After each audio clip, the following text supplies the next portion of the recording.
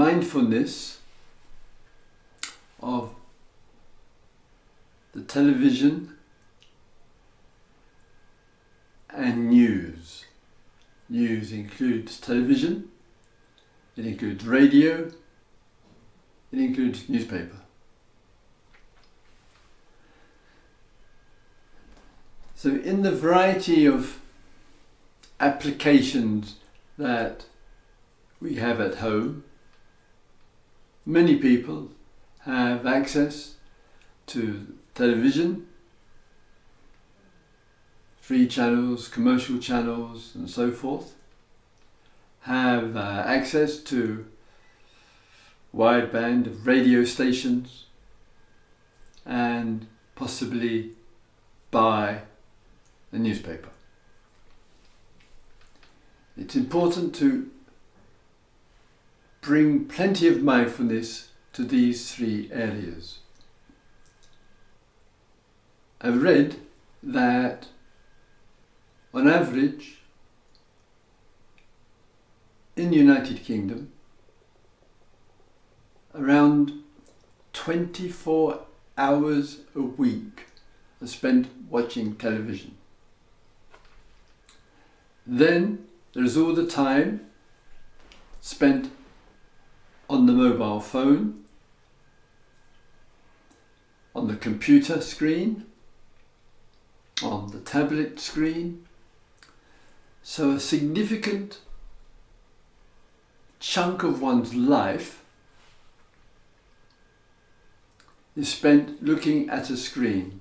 The screen is it's not really an alternative, not even a parallel. It's a kind of pseudo-reality, a kind of substitute for reality. The reality is in the real world. It's not in the screen. The screen is a world of images, and a newspaper a world of words. And we need to, being at home,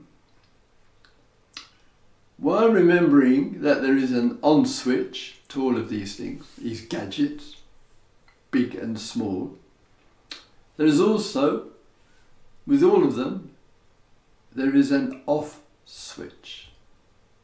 Use it, use it, use it, so that you're not absorbed, because all of that absorption of excess of use, it has an impact on the brain.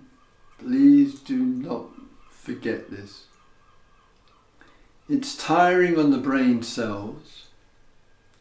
It's reducing your immune system for quiet inner strength and trust.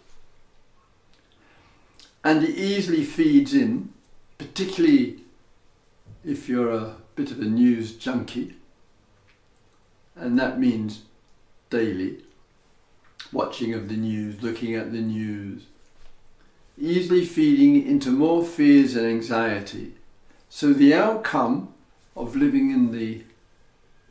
giving exaggerated attention to the television, tablet, mobile phone, screens, screens and screens, is it makes you less fit as a human being to deal with everyday life, because one's not connected with it enough.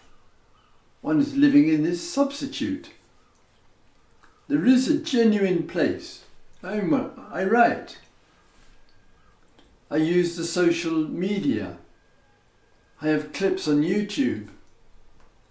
It's not that I'm denying or avoiding or rejecting it, but it's to remember, yes, there is the place for that application and that learning, but it's no substitute. Facebook is no substitute for community. Community is contact, is to commune with another. It's a communication with another. Facebook might market itself, as it does, as some kind of big community. It's not. It's an advertising agency.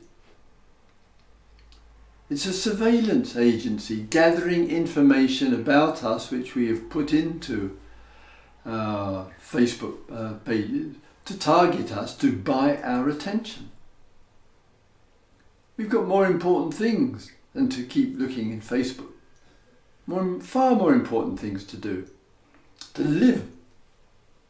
To connect with the real world. To take precious care and interest in the small things. To look after our plants at home. To write. To draw. To read. To reflect. To be mindful. To look at our relationship to food. To give love and empathy to those who are around us. To express appreciations there. To attend to traumas and difficulties. Listen to the wise counsel of others. We've got a lot to do in the real world, because that's in the real world where we grow as a human being. And we just use, when appropriate, the social media. We're not making it an escape, a flight into watching television programs all the time, into spending 24 hours a week or more on the screen. We say, yes, that has a place. It is a tool, but I'm not a slave. I can turn the switch off. I can close it down. What I would suggest, you're at home all day. It's easy to end up glued to the screen, but eventually you'll be bored, and under the boredom will be resentment, and there will be anger, and it will start to come out of you. Either heaping it on yourself, self-hate, lack of self-worth, putting yourself down, or on those who are close to you. So we need to keep in touch and not get out of touch. And in that, your day in the real world, to find and explore that which is really nourishing for you.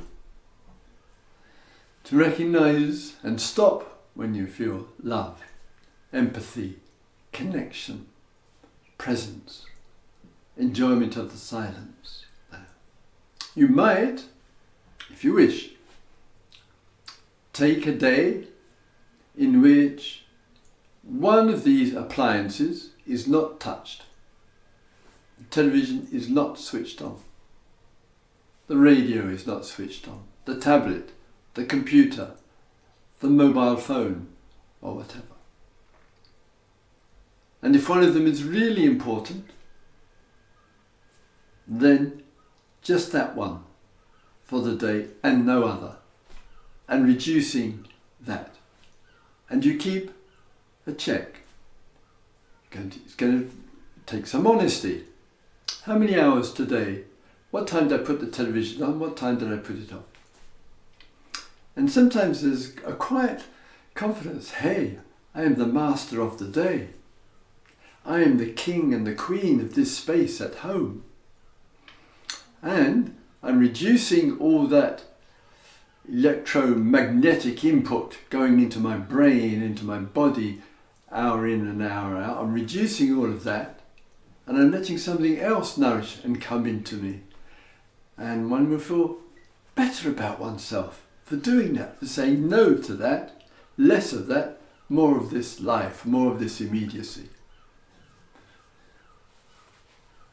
If you're anxious about the news, just watch the news very briefly.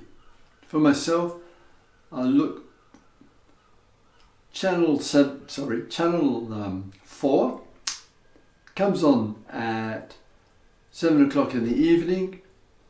Most of it, of course, at the beginning is all around the coronavirus, COVID-19 and all associated. I just watch that for a few minutes, just like a little check-in, but not every single day.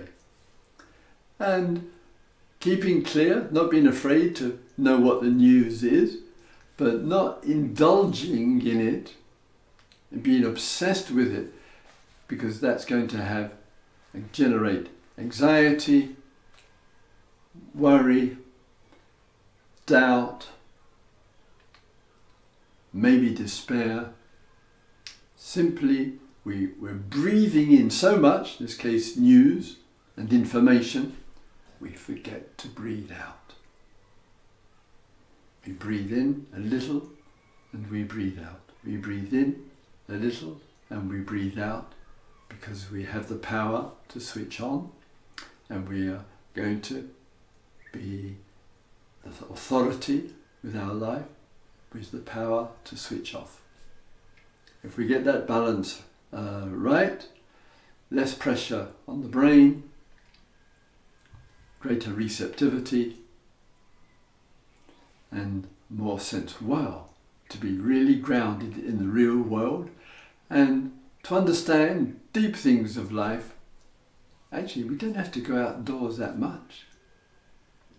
We can find it here and now, as things are, with wisdom and clarity.